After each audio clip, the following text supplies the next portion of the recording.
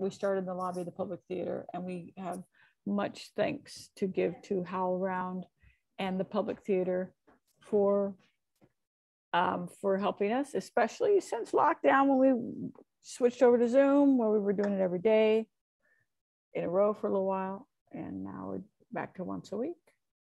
So I'm SLP, thanks to Audrey. And yeah, so so we're going to work for 20 minutes. That's what we're going to do. And then we're going to open it up for questions in the time remaining. And Audrey, you're going to tell them how to ask questions, should they have questions. Yeah, definitely. Hi, everybody. So if you have questions and you're inside of the Zoom, all you need to do when it comes time is click on the raise your hand button, which is in the reactions tab. It's likely on the bottom of your screen if you're on a laptop, or the top if you're on an iPad or a tablet.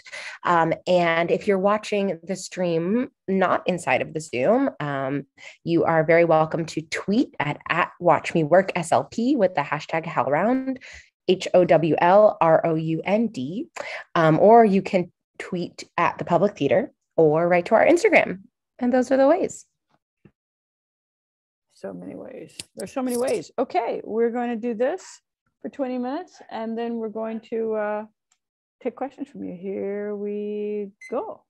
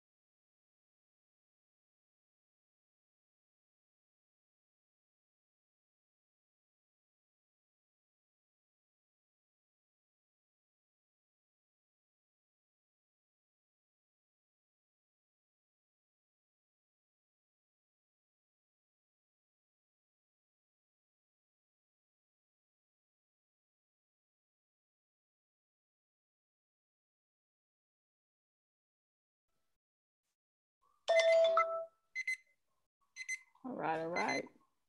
All right, all right. Those who have questions. Anybody has a question? I am here in the daylight. It's so weird to have the daylight. It's very strange. I mean, and we do this every year, this daylight savings thing, and yet it feels particularly odd this year. I agree with you. I don't know what this year has really thrown me off. I know. Really thrown me off. Oh, but we don't have any questions just yet. Okay. Oh, Jonathan, I love the analog hand. Yeah, analog hand. Here you go. Yeah, Jonathan. Hi there.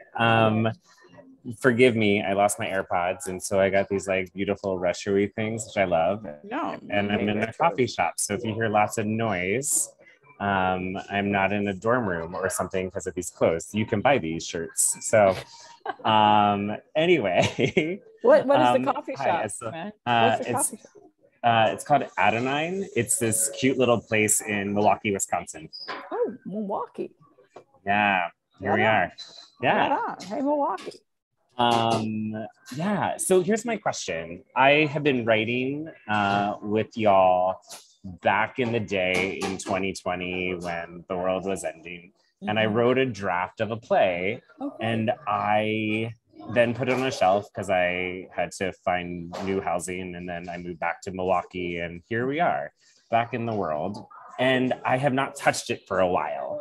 And so I reread it, I printed it out, and I reread it, and the things that I have found are, it feels very similar. The voices all sound a little similar, which I would like to shake up a little bit. And I also feel like it is bones. Like there's not a lot of meat. Like there is meat, but I want to like build on it, and I want to give it some more nuance. And I was just kind of curious. This is sort of my first way going through this, and that's sort of how I did it. I have a beginning, middle, end. It's cool, but I just wasn't, I wanted to, more. And I was just curious if you could help me dust this off in new vigor. Well, congratulations for all the things you've been doing. You wrote a draft and you put it away and you moved and now you take, I mean, that's a whole lot. That's a whole lot. Durham, quiet, please. So now we're thinking, so how do we go about this? I think so far everything you've done is great. To take it and read it, print it out, and you read it aloud, I'm guessing? I didn't because I was in a public spot again, and I... No worries. They would look at me weirdly if they heard these words. Totally. So, but so you want to, you know, thicken up the story, and you want to, sounds like you want to, you know, really get some more variation between the voices of the characters, right? Yeah. So, are you clear on what each character is going for, what each character wants? Yeah, there is ways that can be fleshed out. I feel like I'm discovering more about what it is. Like when I'm asking them, what is it that you're wanting here, or what role do you?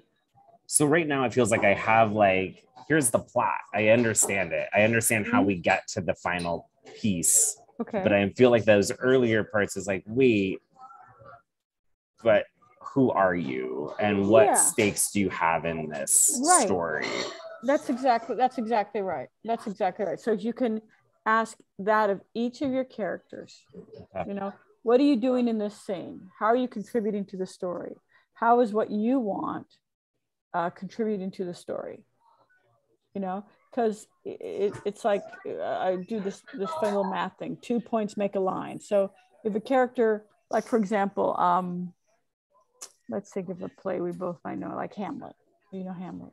Okay, so you know, so there's Hamlet and Horatio, and Hamlet wants a certain thing, right? So where he starts and where he ends, those 2 points, those are going to determine his lines of dialogue, you could say, right? 2 points make a line. That's a math. That's like geometry or whatever. But those points, his beginning point and his end point, are going to determine his lines. of dialogue, right? Mm-hmm. Horatio wanting something different, his end point and his beginning point and his end point are different. And so his lines will probably be different. You see? So if you can really fix yourself to, and even you can do it within a scene. So we took the whole of Hamlet, right? So small it up and just go, where does Hamlet start in one scene one, for example, you know, or whatever, scene two, whatever, where he makes his entrance, and where does he end in that scene, right? What does he want? So that could help you more clearly and distinctively hear his voice, as opposed to the voice of Horatio. Sure. For example, using Hamlet as an example. Does that make sense? It does. Yes. I think all the characters sound a little like Jonathan. Okay. And Jonathan is not in the story. That's me. So it's like, I want to just continue to. Right. Well, I mean, there are aspects of Jonathan, we could say. This is true. True. Okay. So, I mean, and that's the thing. I mean, if they are really clear in what they want, mm-hmm. and you've really done a thorough job, in your opinion, distinguishing them, like Jonathan, you know, this character, whatever, X wants that, and there they are doing such and such, and this character wants, and there they are doing such and such in the scene. Then maybe it's really time, if you've really done that kind of character detail work, then maybe it's really time to get some more voices reading it. Sure. Because unless you read your work a lot, it's hard to hear the different, you know. I think I'm at the state where you're talking about, I think my protagonist has that clear A to B. We have it, get that. But I think some of those other characters are more, not foils, but they're in the service of, and I feel like, oh no, this will thicken this up if we have clearing that. Okay. Yeah. And you could, you know, to thicken up the plot or the story through character, you know, right? I mean, you think of, you know, you think of, again, you know, Hamlet, it's, you know, the story is enriched the more we learn about his character, the deeper and more interesting the story gets, right? You know, so it's a good way to go about it. This worth giving a try. Yeah, absolutely. Need to, it felt a little rusty getting back into it. So sure. I was like, very brave though for you to like move, you know, halfway across the country, dust it off, take it out, read it, you know, very cool. So, you know, I mean, really, that's a big, give yourself a pat on the back, bro. That's a big. It's all right. Kyla, who's also on this call, and I'm calling her out. She and I have like a deadline in like later this spring to like share our work with each other. So Kyla. All right. We're she's gonna hate me for that, but no, I'm just kidding. Just to try and keep pushing on this. So fantastic. But anyway, thank you. Fantastic. Really do appreciate that. Oh, thank you, Jonathan. Thanks. Thank you. Thanks, Jonathan. All right. We don't have any other questions at the moment.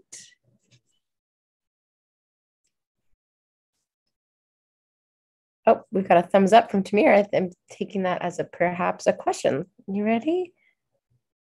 Did that work out? Mute. Okay, here we are. Go. Yeah. Okay. I made a mistake. I did not know that we were supposed to write in silence. So I did not write anything, but then I started writing something else. And that is very interesting to me, that just the fact that everybody was focused on writing kind of made me want to write too, even though I was just actually doing research, but that's fine. So my question is, well, first of all, thank you for doing this. This is absolutely amazing. And to actually see you is equally amazing because I love your plays. So I don't know what your process is and if you can relate to what my process is, but mine is definitely that I write intuitively. Mm-hmm. And I pick up the pen and boom, off it goes. Mm-hmm. And then I wake up in the middle of the night and I have a wonderful idea. And if I don't jot it down, it's gone. Mm-hmm. So the light goes on and I write it down. And then what happens is I have this very rich, very interesting very intricate sometimes, I don't know, nuggets from another world. And I am not sure what the process is of putting the logic and the organization back into it. And I'm always a little bit nervous about disturbing that flow versus what it needs to be, a play with a beginning, middle, and end. Although that is the easy part. There are more complicated parts, which is for me the transitions. So there we go. I hope that was clear. Just like how it sounds like you're very, aware and very onto yourself in terms of what your process is, and it's something that's very enjoyable to you. It is. Sounds like it. So we don't want to touch that. It's working for you. That's fantastic. That sounds like maybe that helps you get the first draft down, or you said the nuggets from another world. Yes. They sound very yummy. They are. Yeah. Okay. So you want to keep that, and then the beginning, middle, and end, the story is pretty. I mean, it sometimes is more clear to me than it is to others, in the sense that it makes a kind of intuitive sense that, yes, that's what does happen. And sometimes what people see as climax, I see at the end as a soft landing, not as a climax.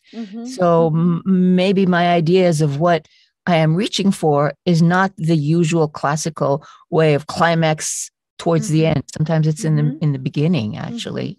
And then the understanding of it, which to me is more climactic, is in the end, without going into further detail about a particular play that I've written. I mean, as you know, as we all know, there's so many ways to tell a story or a song or whatever. So I think that, you just stick with the way that's working for you, and the readers or the audience members will catch up to you or be along for the ride. You know what I mean?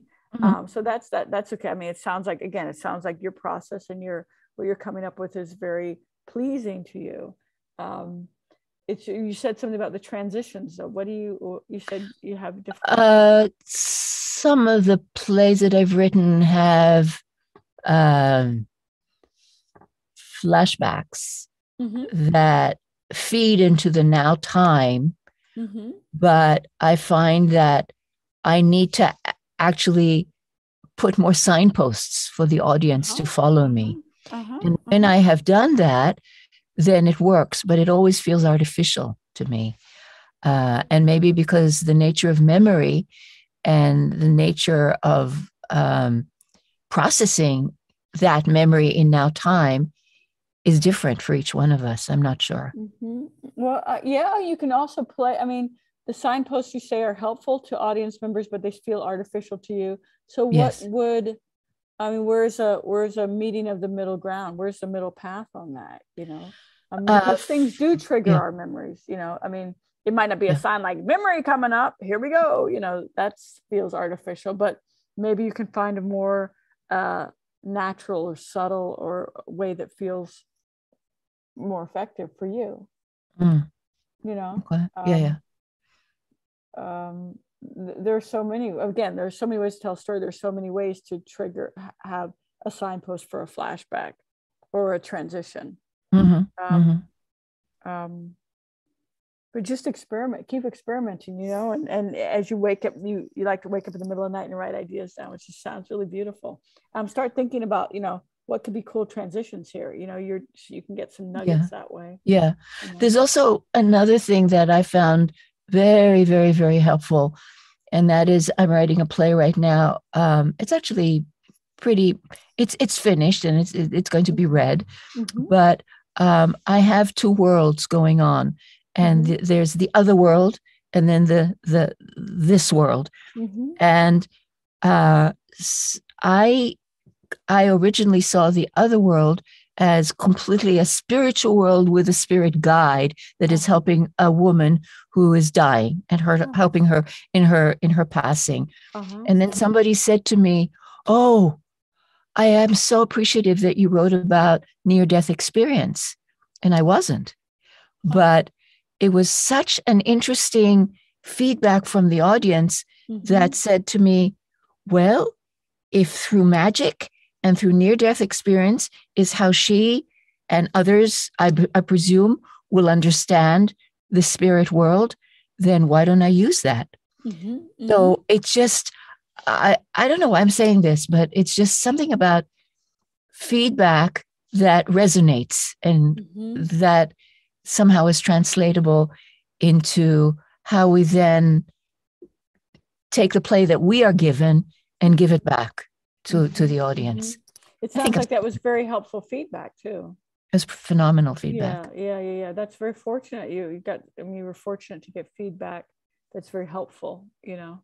Have you ever had that where it like a feedback will change the direction of how you perceive your play? I can't remember off the top of my head, but I'm so focused on you guys right now that I'm got it. But I'm sure. Let's just say sure. Yes, of course. Why not? But I'm just focusing on you all right now. Okay. But it's a big gift to have someone give you some insight and some ways to see your work, and then you can sort of rethink it in your head. Certainly notes, notes have always been very helpful to me from various people in my career. But and also though you all know we've all received feedback that's less than helpful. So right. We're mindful of that too. But, sounds like you're on a great road, Tamara.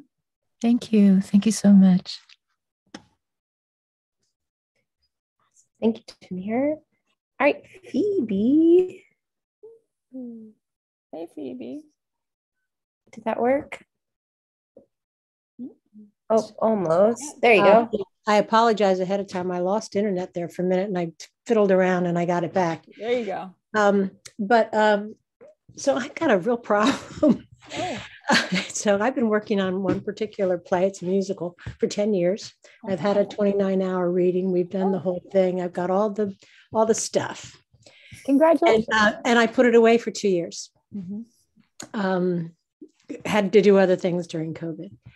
And now I've brought it back out, and I find myself needing a unifying concept. So I wanted to ask you about the whole area of concept. So, and in change, and I think I found the unifying concept, but it means that I need to completely dissemble and rewrite, which is terrifying and also very exciting because I didn't like it before. So I feel as if there's hope. Right. Wow. But so you know that what is a unifying concept, Phoebe? You asking me? Yeah, because you've been asked to find one and you think you know what it is. So I just know what you think. Well, I've got too much going on. So there's jazz. The music is it's post jazz, but it's jazz. And so then you get this story, and then you get some Shakespeare stuff, and you get all these things, all these different elements that I believe I needed to find what was in common in all of those elements, so that I could redo a structure that makes sense. I don't know, help me. So I'm finding, I think what I need to do is start writing a description of what the play is. Oh, damn. Those crazy people calling you. Oh, yeah, there you go. Good. So you said a narrative. So a unifying concept we could say is a story. Is there a story? There's a story, but I think that what I'm realizing is that the entire thing is about war. Well, that is a unifying concept. Right. And it changes what everybody says and why they're saying it. And for the position that they're saying it. Okay. So there's a race war. There's jazz is having its own war with Black identity. And then there's just wars throughout. I mean, everybody's fighting, but it's a big picture. So a unifying concept to me then can also take on the structure. The structure could also be at war. And I think if you have things happening at 5 different levels, my hope is that it's the unifying concept that will make it worthy of anybody watching it, because it'll then becomes art and not just storytelling is an art, but it becomes more. Does that make sense? If it makes sense to you, I don't really. I'm trying to follow you there. Okay, because when you separated storytelling from art, that's where you lost me. Because I'm like, I didn't know storytelling wasn't. I didn't mean it that way. No, it's just like I'm just trying to. I just meant it so that there's more than one level. Sure. Okay. Yes. So what you need to do is you have these. You have a script full of amazing things that are going on, and you feel like when you sort of unite all the elements under one concept, then it will be much more compelling. Then it will give these things a depth and a resonance. That's my hope. More watchable. Okay. That's my hope. It'll become part of a national conversation. It'll have its own place in a conversation. Okay. Because so what's your game plan? How are you going to go about rewriting it? So you're going to have to rewrite it, which is I'm thinking that I have to write about it as if I am a critic. So I want to write the critic. I want to analyze it before I write it. In other words, I want to hear what the critic would say. So that I can then go back and make it that. Does that make sense? So it makes sense. It is not what I would suggest, but if it's, I mean, it's kind of it's sort of at a distance and very analytical rather than in a story and talking about people doing stuff, because and this is, but if that seems like a natural way for you to go about it, then I would say totally go about it that way. You know, I mean, if that seems like what's moving you, like, I want to think about what people might be saying about this piece, my piece, and then get into the writing of it that way. If that seems like a natural way for you to go about it, then I suggest you go for it. There are other ways, like character, story, those kinds of things. For example, we were talking about Hamlet with Jonathan earlier. I mean, Hamlet is a story, you know, but I would also say it's a work of art. I mean, I think, you know, it's a work of art, you know, it generates conversations wherever it is staged and has done for hundreds and hundreds of years. But there's a very compelling story there. And there's lots of things going on. A unifying concept. I would not know off the top of my head what the unifying concept of Hamlet was, but I could tell you the story of it. See, I would just, it's just general, it's just my opinion. Like they say in the Big Lebowski, this is just so my opinion. But I encourage artists, writers to stay inside the storytelling and allow the brilliant critics and scholars to take that, a view from 1,000 feet up and dissect it. We work with the living. You dissect the dead post-mortem after it is done, I really, I would encourage you to just get into the story of it. What's the story? Who are these people? Race war. I got to say, if I see a play about a race war, I don't know, if that's going to start a national conversation where I'm, from my point of view, personally. But if you tell me about a person who's in the middle of something like that, I'm going to lean in. You know what I mean? Okay, let's try. Can I just try one more angle? So sure. In jazz, for instance, so you got your theme, And so You mean that's the sort of music. music. So you get your Okay. theme, and there it is, and you can kind of hear it. Mhm. But then you break into solos and people that are doing it their way. They're improvising, and then you listen to all that, and it gets pretty interesting storytelling. And then you come back to the theme again. So that theme that I'm mentioning is what I call unifying concept. So like the head in jazz. Yeah. Right. So I don't just. Yeah, but music asks different things of us than a play or a musical. You know what I mean? I would say that we could use it to help us write and think about writing. For example, you know, if I think of just mention about the death of the last black man in the whole entire world, aka the Negro Book of the Dead. That's, you know, I listened to a lot of jazz when I wrote that.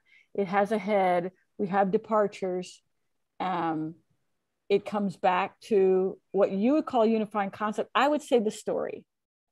I would, just as an exercise, start using that word, just because I'm gonna go out on a limb here. I'm old school. I still use the word women to talk about certain people.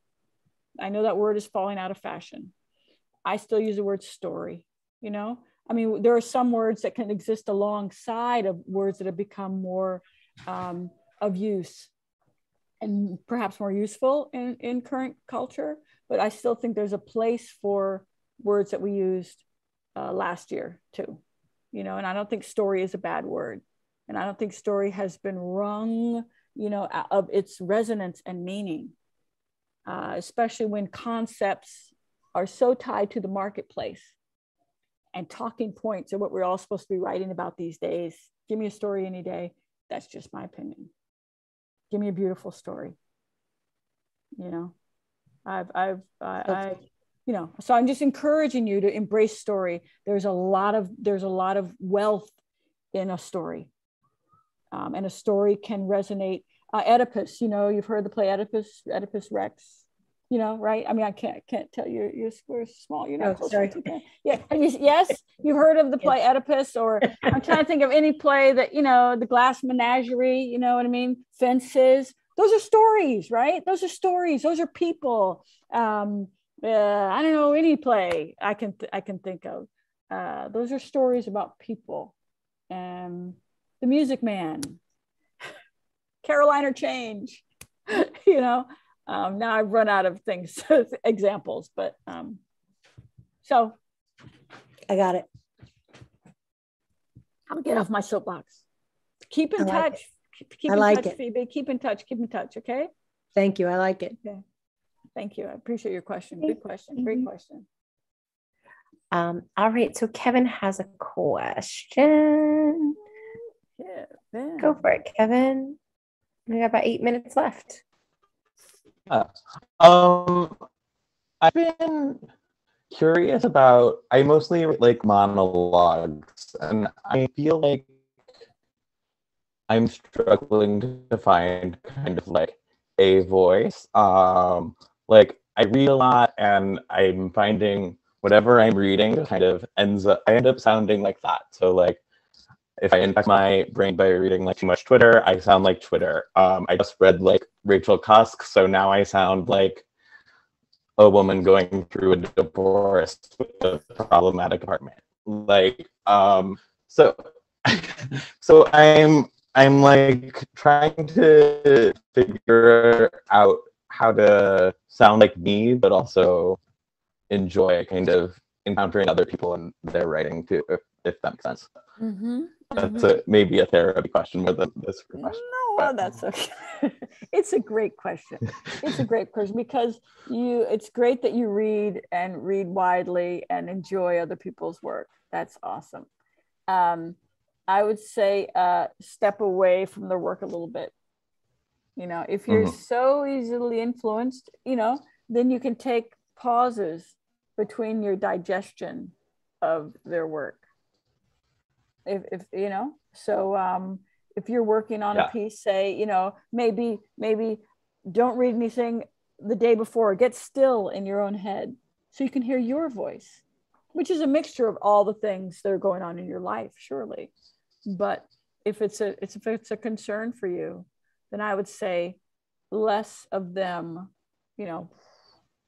more of you. Does that make sense? Yeah. Yeah. Yeah. I mean, go on. Yeah, I mean, I guess making that room for like silence and reflection has not been a part of my writing process, but I feel like I get involved and feel like, oh, I must like accomplish by like putting pen to paper, but maybe that like extra space can be helpful too. I think, Kevin, you said it and better like than I did. Like, yes, extra space for silence and contemplation. Do you have a meditation practice while we're on the subject of no. No. 2 minutes first thing in the morning, sitting, if you can sit cross-legged, great. If you can't, just sit in a chair or whatever, to get your a timer like this, that just does time. 2 minutes, close your eyes, breathe. Create space for that small, still voice within, Also, when you do write, you can try, look, I have all these little things here. You can try, look, not like these, but the ear, what do you call them? Like you wear when you go to hear a concert, right? Those are really good because what you hear is like, it helps create silence in your head, which is really awesome. Also, if you have a 10-year-old, it helps keep the noise up. But that's helpful. So meditation practice, start out with 2 minutes every day, every morning. That could help. Or if you can't do 2 minutes, do 1 minute. 1 minute is also good. And also read a little less. Yeah. Because you might be scared of not having anything to say. Yeah, I think that's part of it. And that's okay. That's okay. Well, thank you. That was helpful. Thanks so much. You're welcome. You're welcome so much. Good question. Great question, actually. I don't think we've ever gotten that one. Yeah. Thanks, Kevin. Well, we've got about 3 minutes left. 3 minutes. Don't know that I see a question at the moment.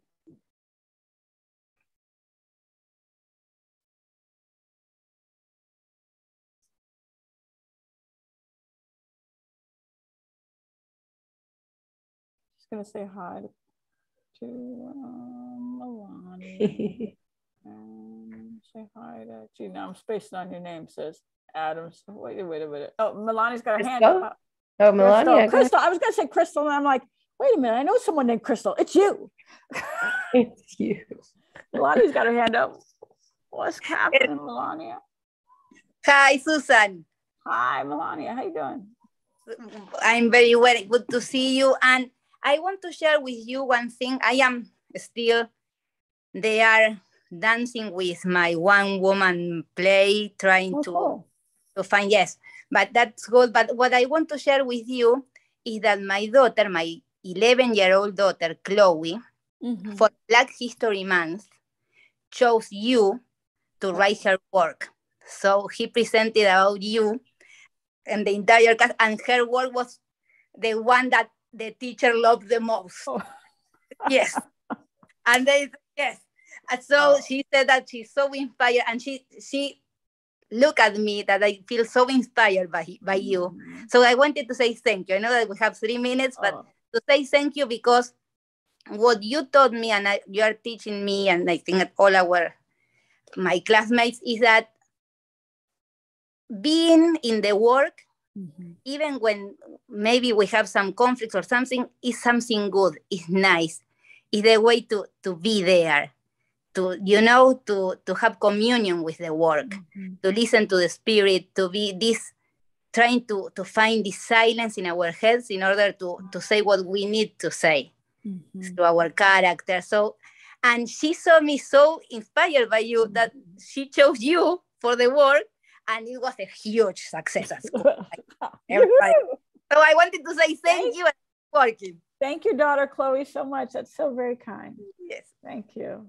Well, and we're proud of you, Melania, because and all of you, and Crystal too. I mean, those of you who have been coming and working, even if this is just your first time here with us, you know, it takes a tremendous amount of courage to sit down and create something, whether it's a song or a poem or a play or a novel or a painting or whatever, or just get through the day. Hey, let's be real.